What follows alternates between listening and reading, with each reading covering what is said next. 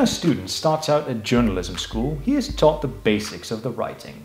How to organize an article, how to structure it, what comes first, and so on. Of course, the style of a standard news report in a paper has changed over time. Where at first we were treated to vivid recollections of the reporter on scene, describing everything as sort of an eyewitness report, we're now treated to more compact snippets of information, usually telling us exactly what is going on in the first few sentences. This is what we now instantly recognize as a standardized news report. Other forms of news media have adapted as well. Where news reports on TV used to be just a reporter on scene, maybe interviewing someone, nowadays the editor gets to play around with some visual abstractions, for instance. However, since we're apparently pleased with the way they look now, it has gotten a bit stale, and all news reports now look the same. It starts here, with a lackluster establishing shot of a significant location. Next, a walkie-talkie preamble from the auteur, pacing steadily towards the lens, punctuating every other sentence with a hand gesture and ignoring all the pricks milling around him like he's gliding through the fucking Matrix, before coming to a halt and posing a question.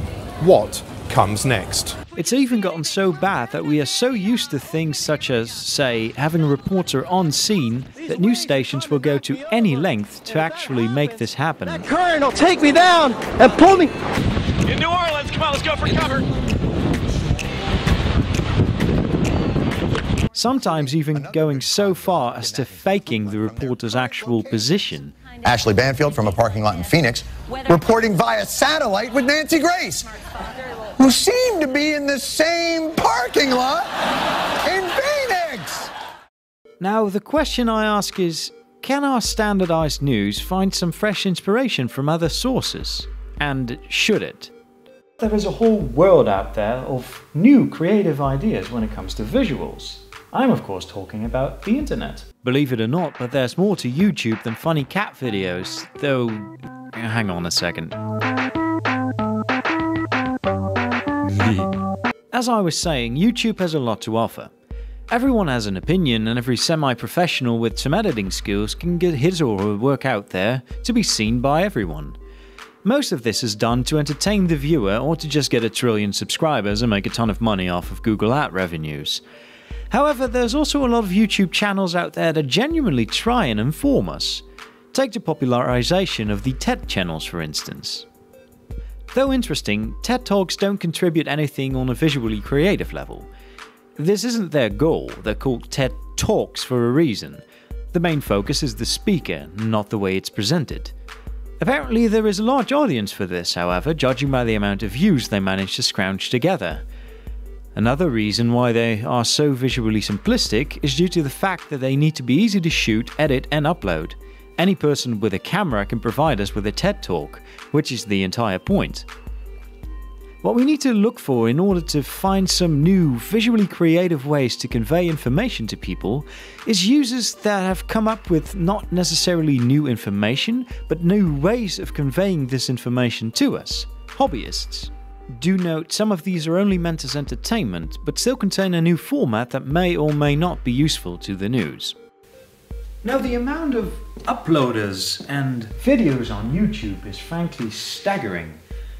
I will be walking you through some of the more visually interesting ones.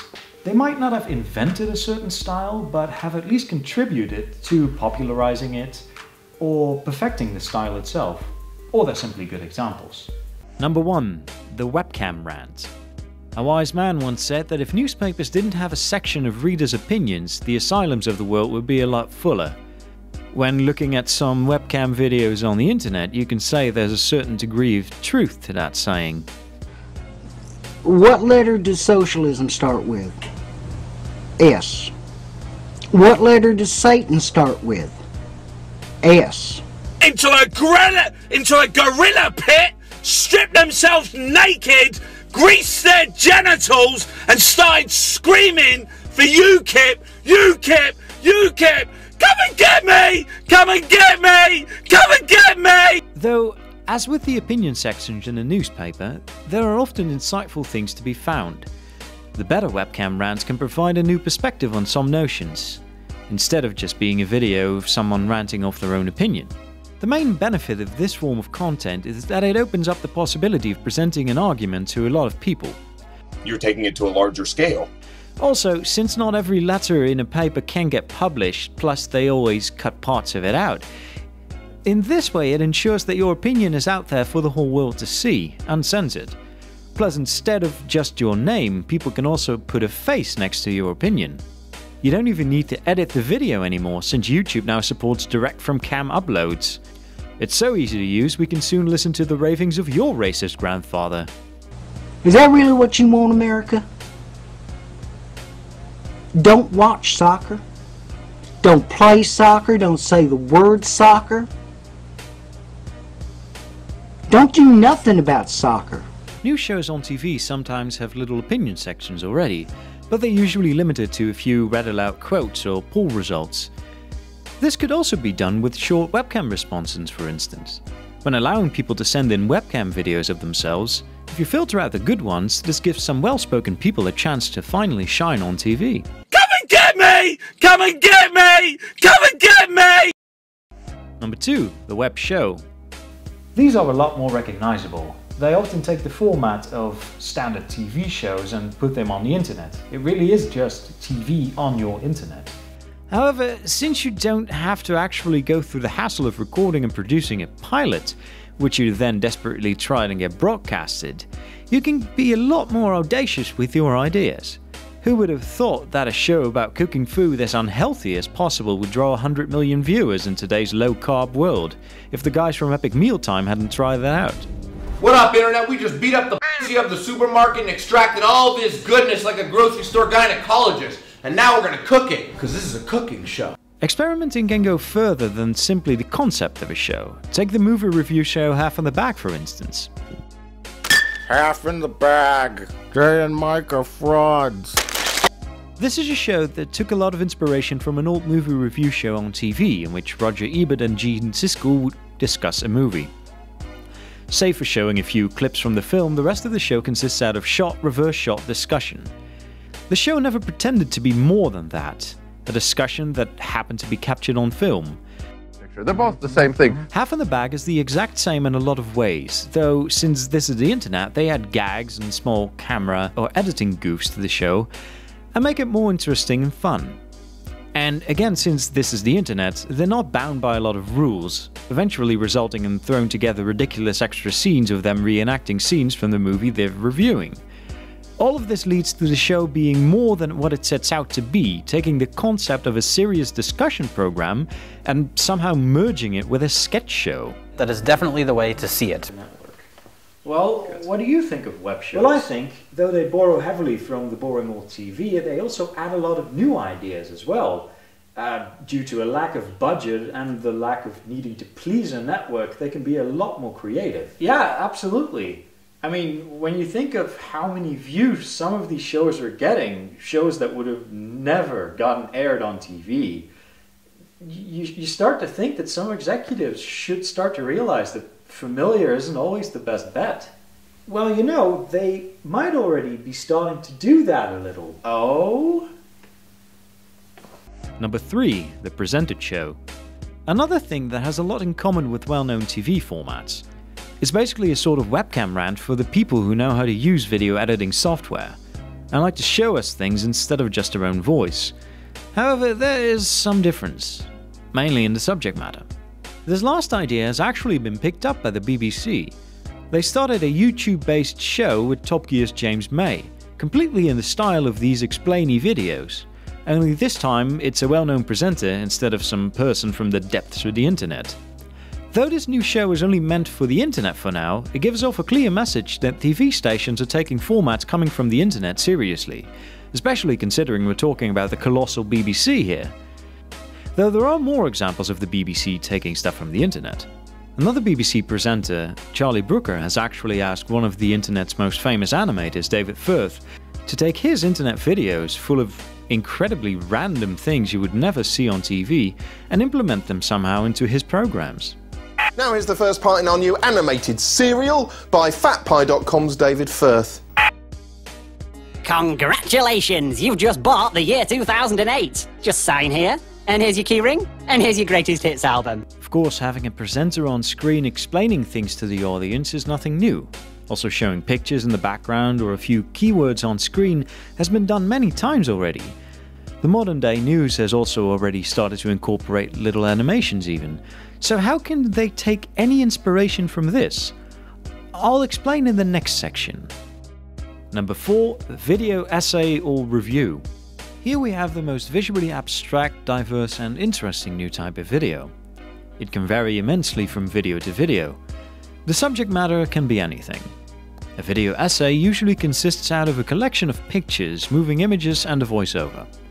However, the voiceover is the most important thing about this. In a way, it's much like a news report without any interviews.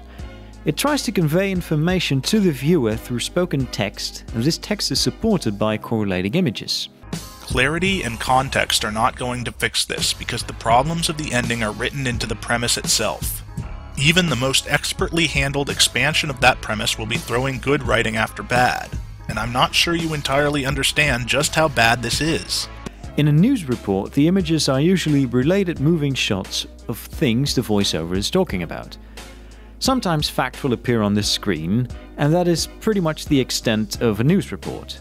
Images that are sort of related to what is being talked about. Now, let's take a video essay. For instance, in extra credits, hand-drawn visual metaphors support the core of almost every sentence, tickling your brain and keeping you much more involved in the process. You need a different conceptualization of the gun. First, you need to see the gun as a symbol of independence. You need to be able to view the gun as a tool that enables its owner to ensure that the expression of their will is not unduly constrained. Here, the gun empowers the man, rather than as a part of the man. In the review show Zero Punctuation, the narration is followed by a sort of comic book story, entertaining the viewer, keeping him invested. Each protagonist has a random appearance, name and job, and it can be quite demoralizing when you spend several hours as Zack Danger, Private Eye, only to make one stupid mistake and then get stuck with Fat Bob, the fucking community support officer. In the big picture, pictures of what is currently being discussed are shown, plus supported by an easily recognizable face that shows what the voiceover really feels about what he's currently talking about.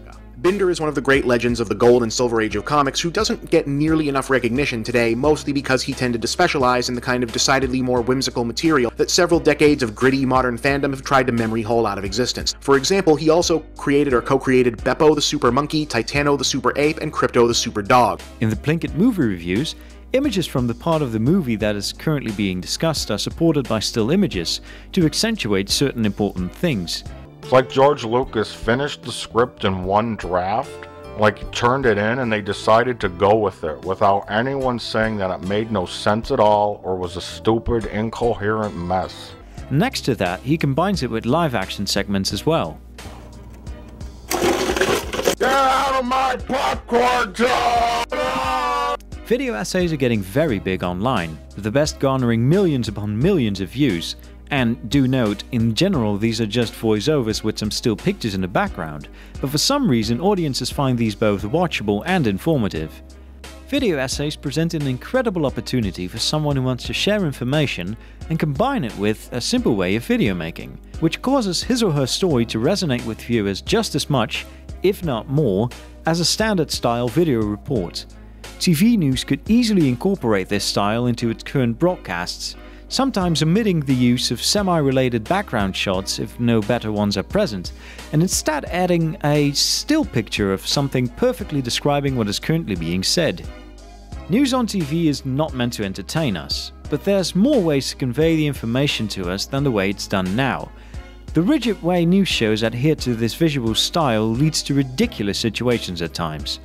Where documentaries already borrow heavily from the film industry, so could news reports borrow from, say, the video essay.